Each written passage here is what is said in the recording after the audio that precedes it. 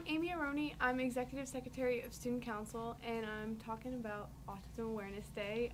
This year, National Autism Awareness Day is April 2nd.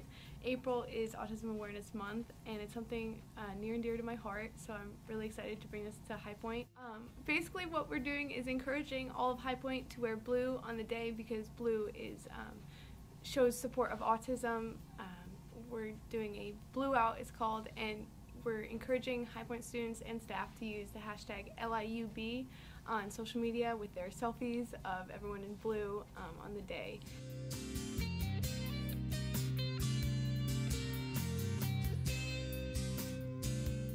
Thursday, April 2nd is also going to be a Jeans Day for staff, and there will be donation boxes for students and staff to donate to the cause in the main office. There's a banner that's hanging up in the main hallway and flyers all around the school. So please tell all your friends, everyone that you know, to show your support for autism. We want to make it a real big deal.